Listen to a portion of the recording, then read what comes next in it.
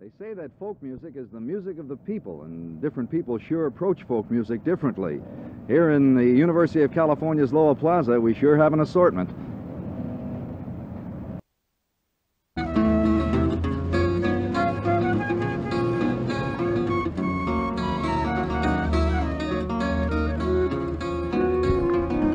How do you describe this style of music? It's kind of strange, don't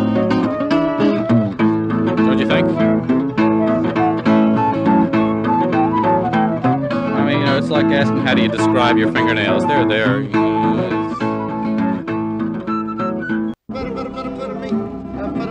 What kind of music is this? what kind of music is this, Tony? That's strange. That's Strange music. Yeah. It's a cross between folk music and rock music and a little bit of everything. Folk music, all sorts of strange. Mostly folk music. It's weird. It's weird. Yes. Right.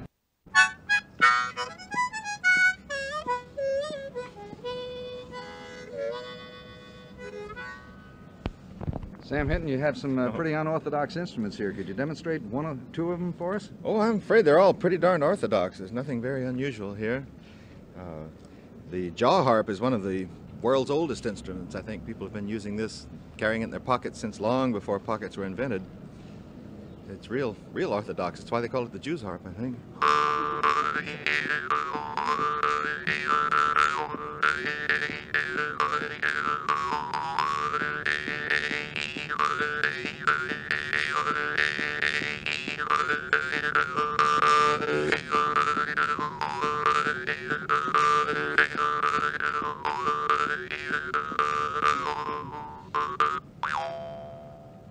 What's this?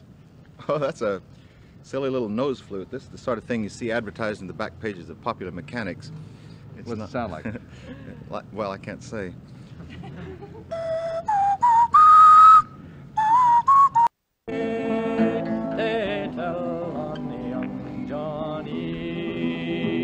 What kind of music is this?